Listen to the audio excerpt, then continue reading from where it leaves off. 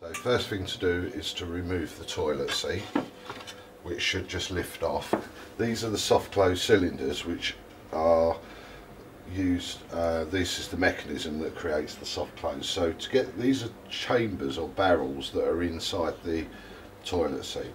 So it's getting these out of the toilet.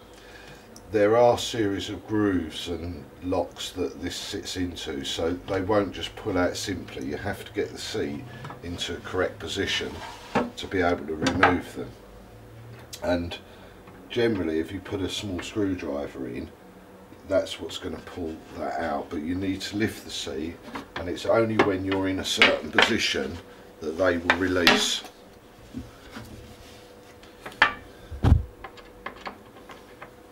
So it's just a matter of finding that right position. It's normally 90 degrees when the seat is angled to the toilet. So this is the cylinder itself, and as you can see there's little grooves, lines, it's shaped, so it has to go in the correct and certain position. So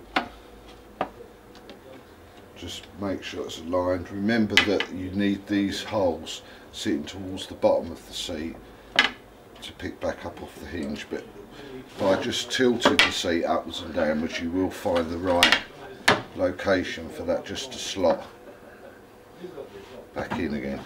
So once you've got the cylinder back in, it's just a matter of replacing the seat back onto the toilet.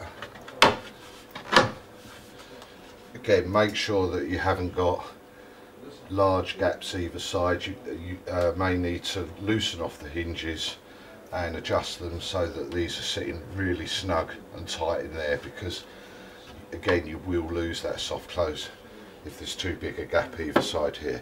But that's your set of hinges replaced.